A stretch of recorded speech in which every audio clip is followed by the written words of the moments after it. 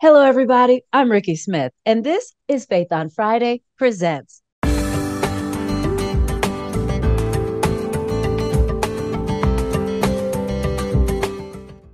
At Faith on Friday Presents, we're all about highlighting inspiring people, engaging topics, and small businesses. And don't forget, while you're here, subscribe, like, and share us with your network.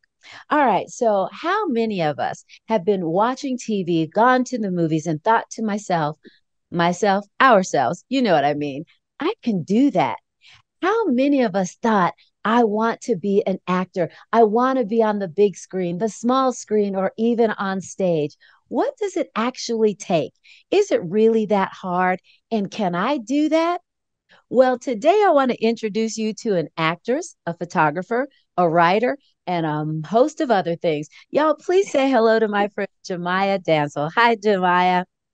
Hello, hi everybody. I'm Jamiah Dancil, and I'm so excited to be here. Thanks, Ricky, for having me on your Faith on a Friday Oh my lovely gosh. podcast show. No, Yes. it is my pleasure to have you here. I've been wanting to do this for a while, and we'll get into that a little bit. But Jemiah, there are so many people who are watching this thinking, I always wanted to be an actress.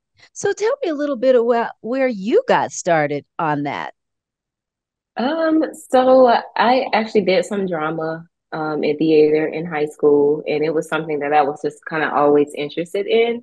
But I did the whole family thing first, so got married, had my babies, and everything like that first before I decided to even pursue that type of career. Because, in all honesty, when you think of acting or you think about the entertainment industry, for me, it was a little bit intimidating. And so to have a family and then those thoughts of intimidation from the actual entertainment industry, I was like, I just put that on hold for a while. Long story short, my oldest daughter, she got into modeling, and in the midst of her getting an agent for modeling, I somehow got thrown into the mix and ended Wow. up with an agent for acting. And Hmm. so from there, it's the rest is kind of history. That was like how I got started in the industry.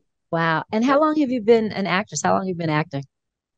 So I've been Professionally, acting I mean. since, yeah, so I've been acting professionally since towards the end of 2019. Okay. So about 4 or 5 years right now so far. Yeah. Oh my gosh. Now you and I met on a play that you and I did together called The Colored Museum that was directed by Tiffany and Christopher Brooks at the time. Shout out to the Brooks clan.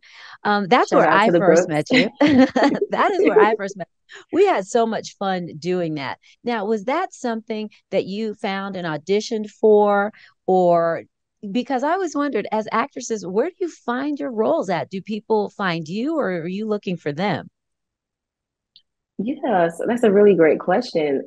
So I was on the Colored Museum, the Brooks production, because I met them through a mutual friend.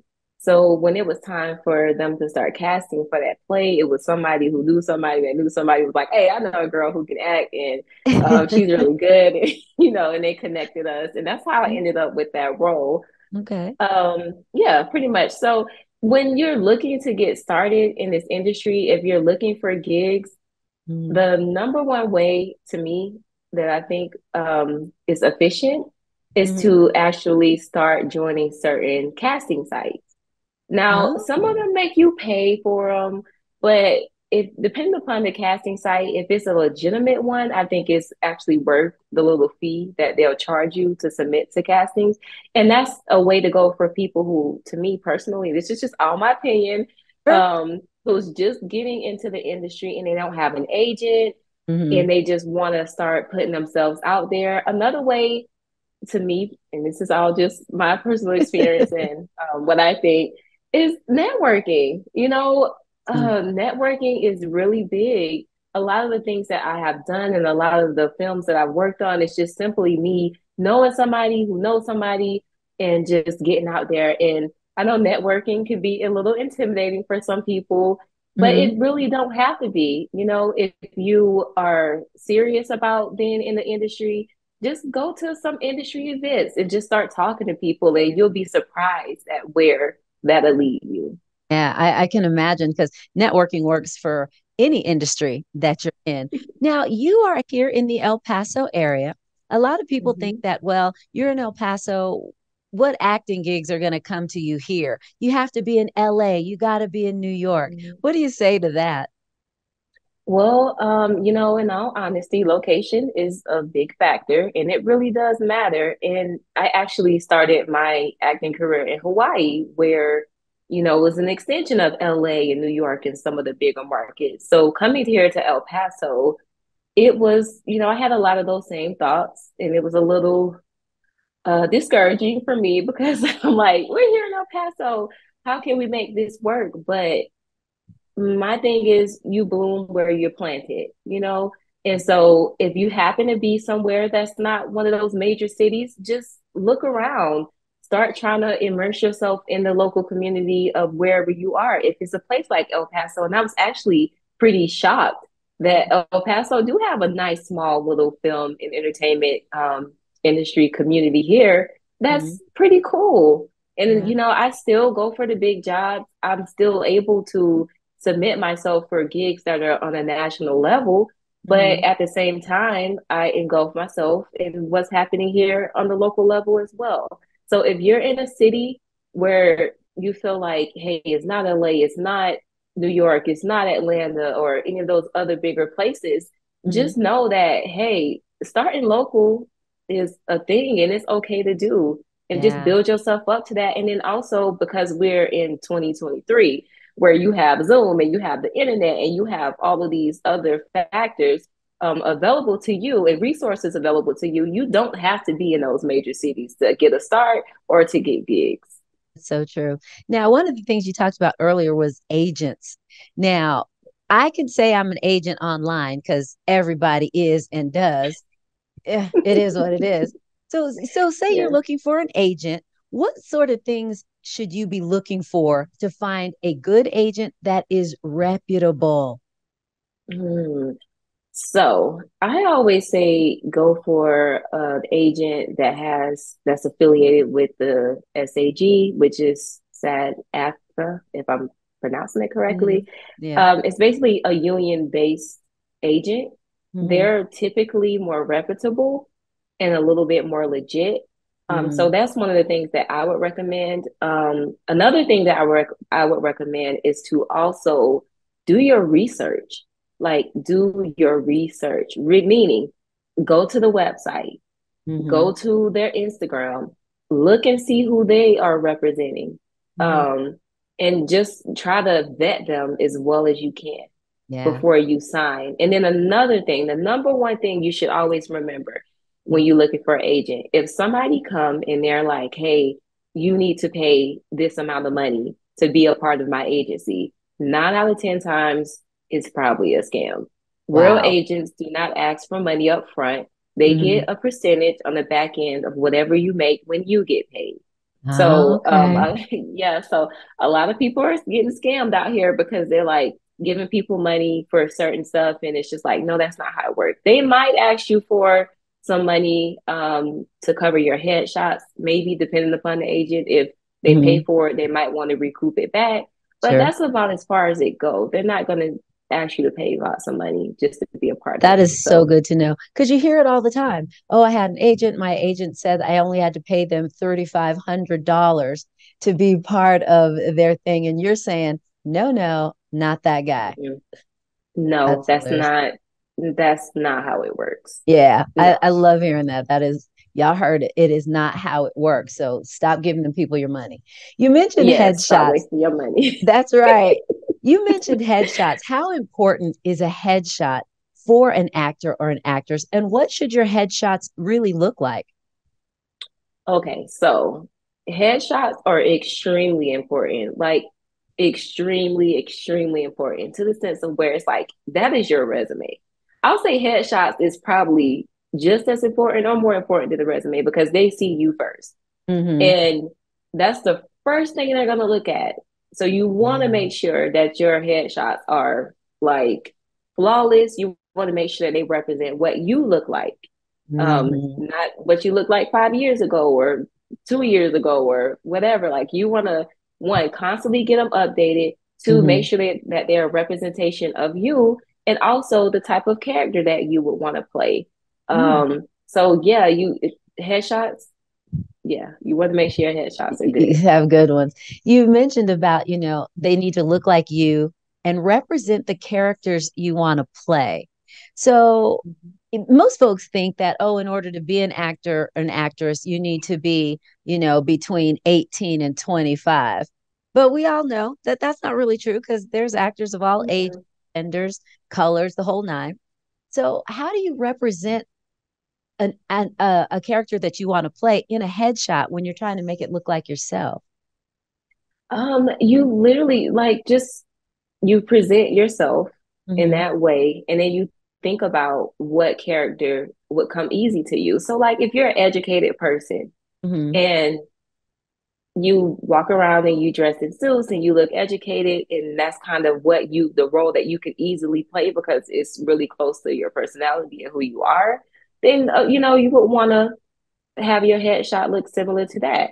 I And then you could see. also have a couple of different types of headshots. You could have your commercial headshot or your theatrical headshot.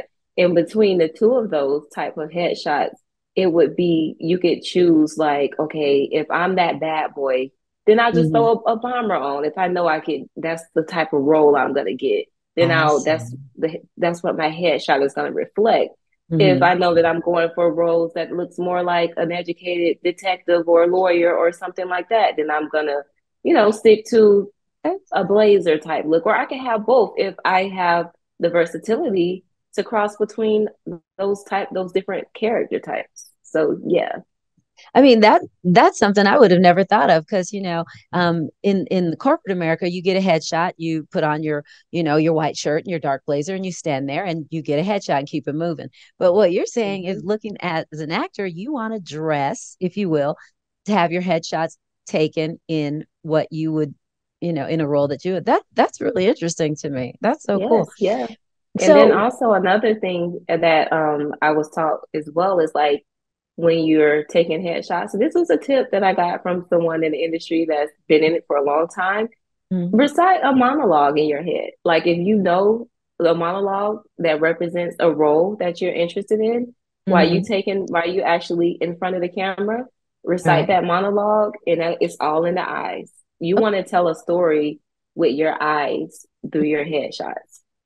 Wow. Now, so Yes. coach people in public speaking, and I tell them things like that, it's your eye contact that's going to make the connection, make sure your story is going to represent you and it needs to come across in your voice, on Mhm. your face, and in your eyes. But you are saying recite the monologue in your head because in the headshot, the eyes are going to tell your story. Yes, Hmm. your eyes. So if something is going on in that head and is, reflective of what that character type is that you want to go for, magic. Man, that is really cool. Now, you mentioned something else. You said education, so it made me think of, you know, do you go through classes? Are there acting classes that you go to? Are there theater workshops? Mhm. And what about those things? Yes, listen, I have to stress the importance of training. Like Okay. that is even the top actors and actresses in the industry today, most of them still train. Like Mhm. you can have natural talent, you can come into this industry and have some things already there, but Mhm. there's nothing like training and Right. honing and just enhancing that skill as best as you can. Sure. So for me, I was kind of thrown into this in the sense of, like I said, my daughter was modeling. She ended up with an agent. I ended up with an agent, Right. and this agent was sending me on these auditions. And even though Mhm. I had some natural talent and ability, I was like, I want to feel comfortable and I want to feel secure Yeah. within myself. And so that's the first thing I did was found me an acting coach in an acting school. And Mhm. so I've been training since I got back into the industry and actually became professional at it. Mhm. Yes, I have. So I started with someone in Hawaii. Her name is Ishelle. Shout out to Ishelle. Ishelle Lopez. She is amazing, Mhm. really talented. So I started with her, and then along the way, sorry, I would like just pick up with other acting coaches and just, if I could hop into class, if I saw someone was holding a workshop, if I saw something was going on, I would just hop in there. So at this point, up until this point, I continuously train, and then I've also trained with a lot of other people as well, worldwide. And so training is important. Find Yeah. somebody that you can train with. If you're in an area where acting is not a big industry and you feel like you don't know if you can find somebody that's legit, we are Right. again in 2023. You can go online, you can Yeah. go via Zoom. All of these big major acting schools and reputable people, they are offering their services via Zoom. Wow. So yeah, you could find the school, Hmm. see your acting teacher via Zoom, and Right. get your skills improved. That it is Yeah. amazing. And now, Jemiah, I know that you've been in a couple of things on TV. Yes. Can you tell us a Mhm. little bit about what you've been doing? So, as of right now or previously, Well, or previously. okay, so previously, I was in a show called Dopesick on Hulu, and I had a non-speaking role, but it was a pretty nice role or whatever. Yeah. So I was on Dopesick. I also had a series regular role on a show called Dolos. It airs on the local El Paso CW. So I have a recurring role on that show. Um, I have also been in um, as a non-speaking role in a movie called Wanted Man. It hasn't aired yet. I don't know when it's going to air or what it's going to air on, but it's still, I believe, in post-production. Okay. Um, what else have I been on? Let's see. Um, I'm actually on a local project here in El Paso. It hasn't been released yet, called Misfits. Okay. I I wrote, produced, and created my own film called Intersected this earlier this year. Mhm. That's now making its film festival run, and I actually wrote myself a role in that. Mhm. Right now, I just was cast for the lead role in a movie called Clutch. Um, Hey. in this particular film, it is a Maverick Entertainment production. Mhm. And I'm going to be playing the role of a female detective. I can't give too many details No, I can't because, imagine you could. again, again, yes, it haven't started filming yet. But for this role, I can say that the character is a skilled martial artist. So I've been training with a pro fighter right now so that I could learn the skill set to Wow. bring this character to life. So yeah, training has been intense. Imagine But that. it's fun. It's fun, and we'll be starting to Wow. film that the end of this month. Yeah, filming Hmm. is gonna take place here in El Paso, and then Hmm. some in Miami. It should be out by the end of the year. I'm pretty excited about the project because Well, not only am I the congratulations. lead, thank you. Not only am I a lead actor in this project, but I'm also a producer on the project. Shout out Woohoo! to Brian Thompson. It's a Brian Thompson film. He is Okay. amazing. He's great. So he brought me on as a producer. So I get to help him with things behind the camera, which I really love. So I was able to help him with casting, Wow. which was cool because I was able to come in and cast some people that I knew here in El Paso and some of the lovely people that I've worked with since I've been here. So yeah, it's been great. So what And you that's just like said is there is work out here. there's work. And so people who say, I can't find anything, I'm not, something ain't quite right because you are working. Oh yeah, I'm working hard. I love that.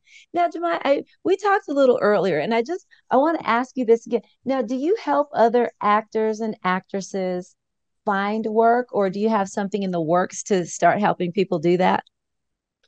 Yes, I do help people if they come to me, and they need something. Of course, I don't mind if I can, whatever I can do to help, I do. Mhm. Um, right now, what I'm in the process of doing is putting together an actors group or class here in El Paso.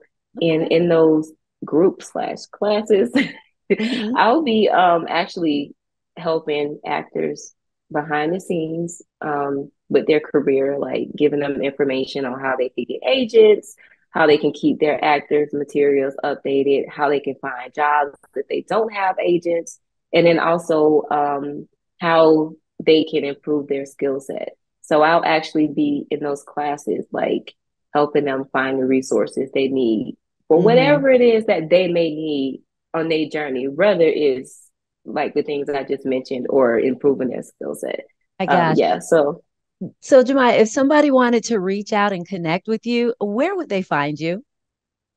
you can find me on Instagram at Miahjays, that's Miahjays, or Mhm. on Facebook, Jamiah Dancil. Those are All my right. my Instagram social media handles.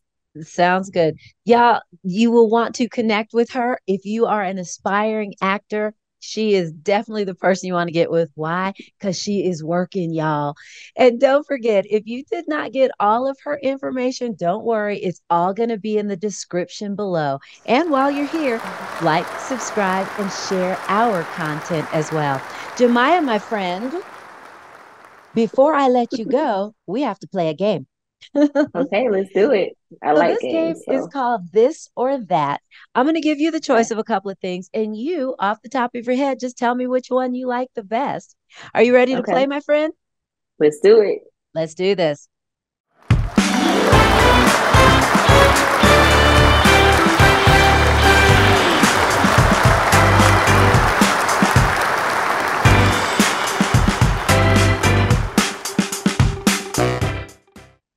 Android or iPhone? iPhone hands down. Wow, it's the attitude for me, girl. Okay. Yellow light, speed up or slow down? Speed up. Girl, get your life together. Speed up. Wallflower or life of the party? Life of the party. I could definitely see that. House slippers or bare Mhm. feet? House slippers. Eat to live or live to eat? Eat to live. Okay. Yeah, So for extra sure. fries or exercise? Exercise all day. I could see Put that. them Okay. fries down. Put them fries down. That ain't where it's at. Don't judge me, Jemai. I'm just putting that out there. Okay. Reality TV. Yes, please, or I just can't. I can't.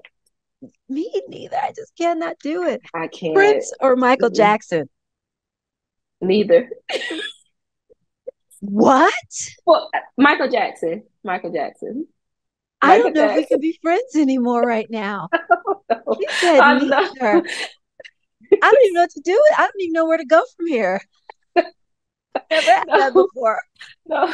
Actually, I love Michael, so Michael all day. Yes. I think Okay. I think with Prince is like, but like it ain't my era, so I don't know how to connect to it. So I'll say Michael. Oh my gosh. We are so having a conversation. Like Super Bowl, the commercials or the game? Hmm.